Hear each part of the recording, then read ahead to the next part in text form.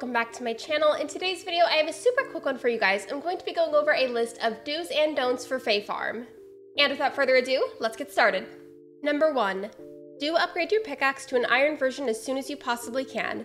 This allows you to break rocks much faster in the mines and therefore progress a lot quicker. Don't forget to craft and bring copper seals to the mines to ensure that you don't have to repeatedly start over every time that you go.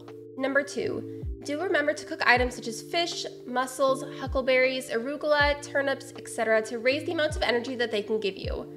Don't sell every single forageable and food ingredient that you find. While you may need the money, this is not the route to go as you'll likely need those items later on in the game. Number 3. Do have your Chiku follow you to make sure that it gets outside time and fresh air. This will make it happier. Don't scythe all of the fibers outside. This can be food for your Chiku whenever they go outside of the coop. Number 4. Redeem the energy bubbles that spawn around Azoria for an added boost in energy levels, especially if you've been to the mines recently. Don't forget to cut down thorns with your wand as soon as you see them. As soon as you get your first wand, you'll be able to start cutting them down and exploring other parts of Azoria that you couldn't previously.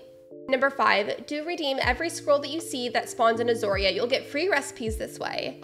Don't rush to get home at night. You won't be punished for staying out late to get things done. The game will simply save and will show you your earnings from the day before and go to the next day. And that is going to be the end of today's video. Thank you so much for watching. I really appreciate it. Be sure to subscribe if you haven't already. And if you have any video requests for FAE Farm, leave them in the comments below. And I will see you guys next time for another video. Bye everyone!